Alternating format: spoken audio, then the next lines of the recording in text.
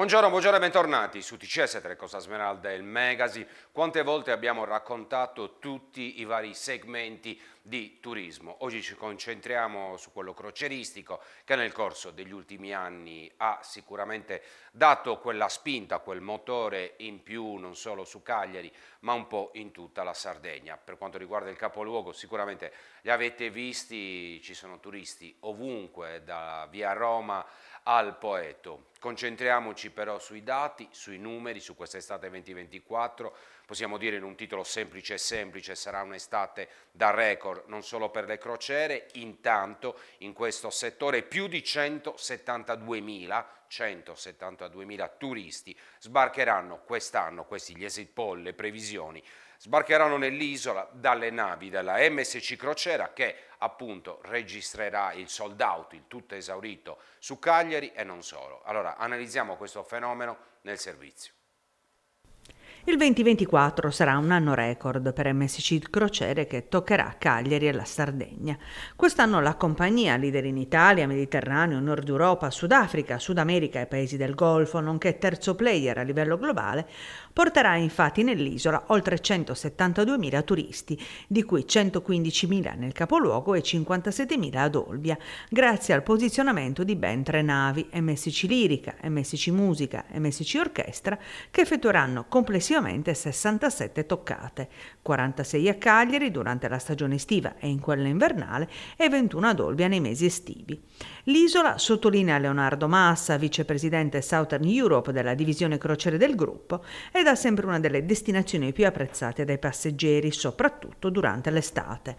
Nel 2024 prevediamo a Cagliari scali tutto l'anno, puntando fortemente anche sul turismo destagionalizzato, fornendo un contributo significativo allo sviluppo economico del territorio, delle strutture, delle attività e delle mete predilette dei crocieristi, come luoghi di escursione, musei, negozi, bar e ristoranti. Oltre alla possibilità di visitare la cittadella fortificata, le mura e le torri medievali, il programma per i crocieristi prevede tappe all'anfiteatro ai piedi del Colle Buoncamino, il Palazzo Regio, il Bastione di San Remi e degustazioni in locali tipici del centro. La stagione crocieristica estiva a Cagliari è iniziata ufficialmente domenica 19 maggio con la prima toccata di MSC Musica, nave da crociera con oltre 1.000 cabine con balcone. In questi mesi MSC Musica farà tappa ogni domenica in città per l'intera stagione estiva, con a bordo circa 3.000 passeggeri che viaggiano in alto mare sul Mediterraneo, con tappe a Cagliari appunto e poi Civitavecchia a Genova, Cannes, Barcellona e Ibiza.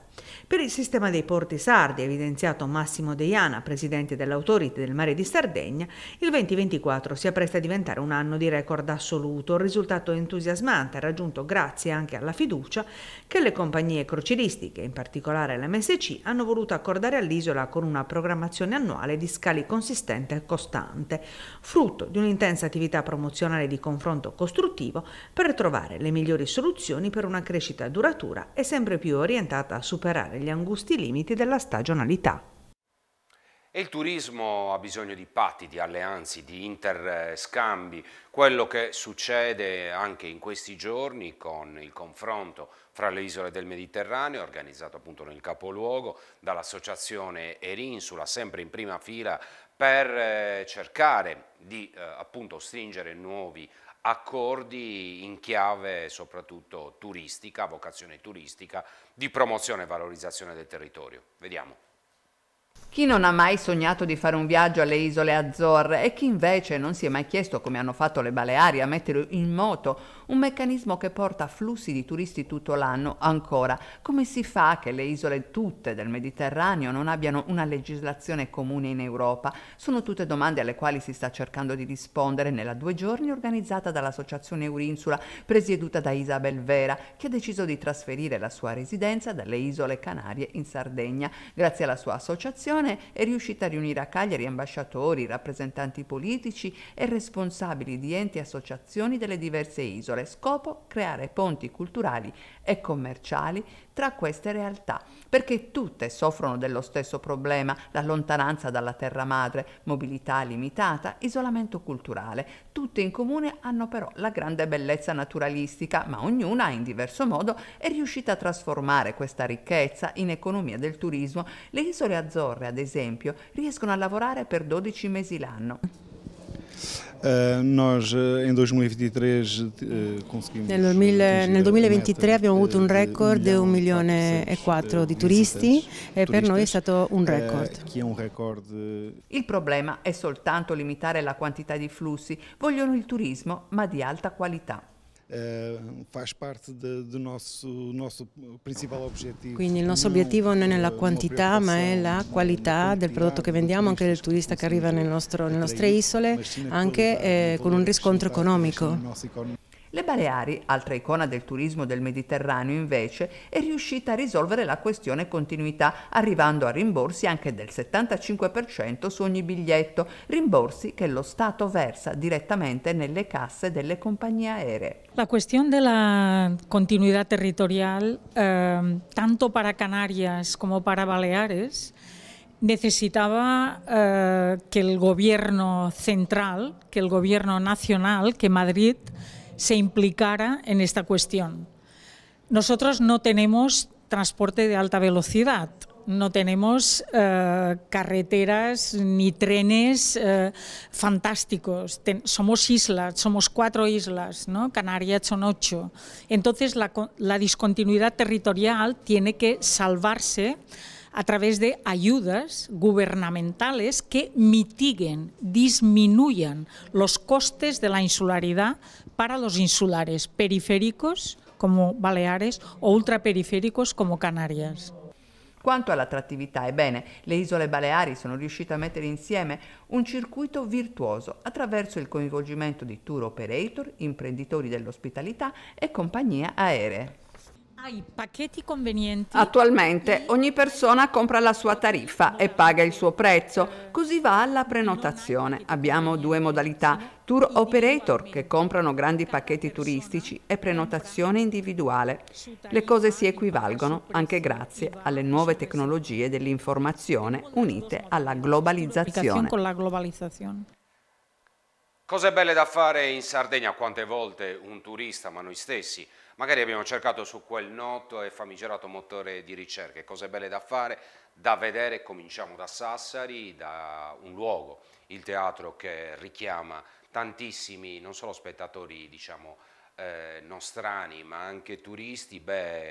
Gran finale al Teatro Verdi per la rassegna Jazz Hop, che dopo il successo dei primi 2 appuntamenti ha, diciamo, chiuso una stagione veramente sontuosa con l'attesissimo concerto che ha avuto appunto protagonista indiscusso il grande solista Fabrizio Bosso.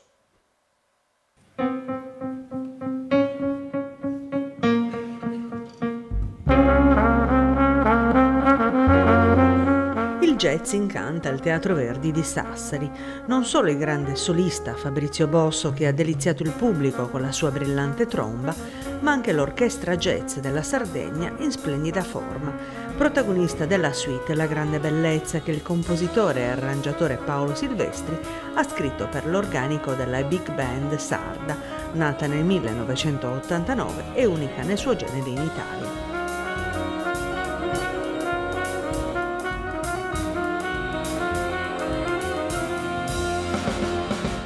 Sul palco, concerto conclusivo della rassegna Jazz Hop con un magistrale Silvestri, che in questa occasione ha anche diretto l'OJs, traendo ispirazione per questa nuova produzione dal mondo dell'immagine e dalle storie dei brani utilizzati da Paolo Sorrentino per la colonna sonora del suo film omonimo, scritti da compositori contemporanei come John Tavener e Enrico Recchi o del passato come Georges Bizet.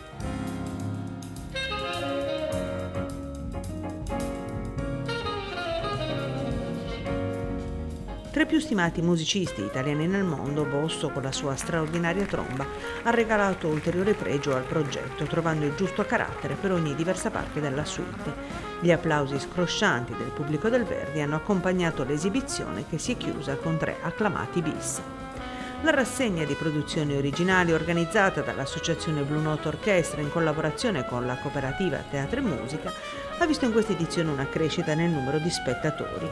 L'ultimo concerto di Jazz Hop è stato inoltre aperto con grande successo anche alle scuole. È stata infatti la prima volta che Gezzoppa ha invitato gli studenti a teatro.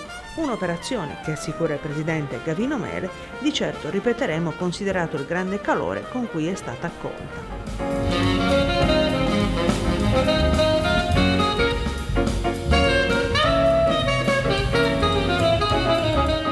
L'appuntamento con la musica dell'Associazione Blu Note Orchestre per settembre 12 e 13, quando il Teatro Verdi ospiterà le serate conclusive della 18ª edizione di Scrivere in Jazz, il concorso internazionale di composizione e arrangiamento per orchestra jazz.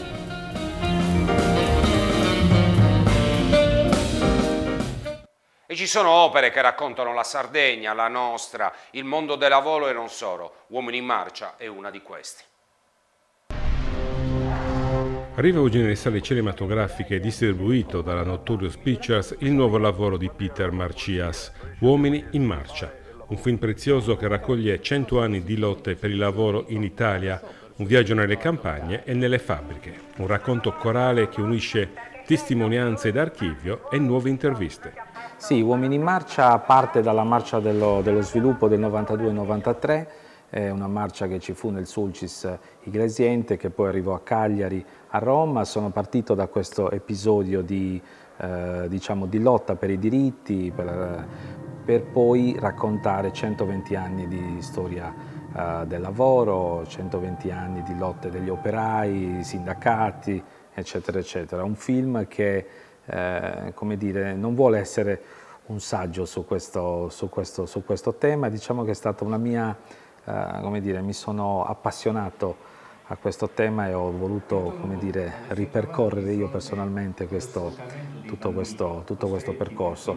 È stato molto importante l'apporto di due grandi registi che mi hanno accompagnato in questo viaggio. Uno è Ken Loach, che è uno dei maggiori registi inglesi internazionali, che ha raccontato il mondo del lavoro, e poi Laurent Canté, che è un regista francese che è scomparso qualche settimana fa.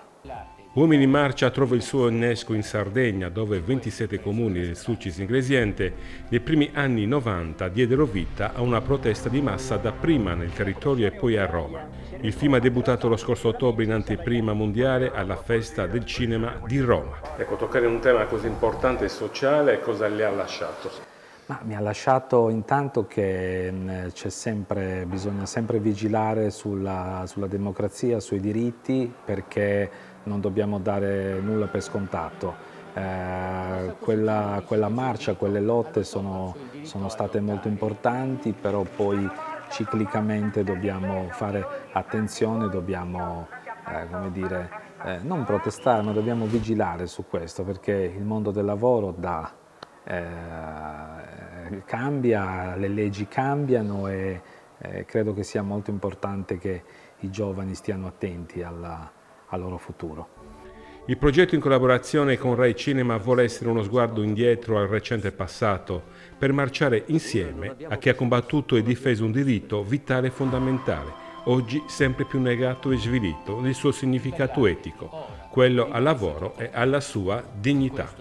Il messaggio ultimo del film. Il messaggio ultimo del film è che allora, questo è un film che può sembrare forse per pochi, ma io spero che, perché è un documentario, a volte i documentari sono meno visti, invece è un film, io credo, per i giovani, perché ripercorre la storia d'Italia ed è importante per loro per affrontare il futuro. Il suo pensiero alla fine del progetto, qual è stato, se lo ricordi? Ma il mio pensiero, diciamo che ho finito il film con l'intervista a Ken Loach, perché io ho iniziato con la visione di tantissimi materiali di repertorio, mi è rimasto dentro un grande senso intanto di bellezza, perché vedere tutta quella gente che manifestava, io alcune cose le ho viste negli anni 90, i giovani vedo che si impegnano e vedo le grandi manifestazioni per l'ambiente, per il diritto della scuola, insomma tutto molto positivo. Lotta, interviste e riflessioni vibrano nel magma fluttuante delle immagini di repertorio, a ricordarci che la storia siamo noi. Perché quello che oggi fate voi, io l'ho già fatto 40 anni fa.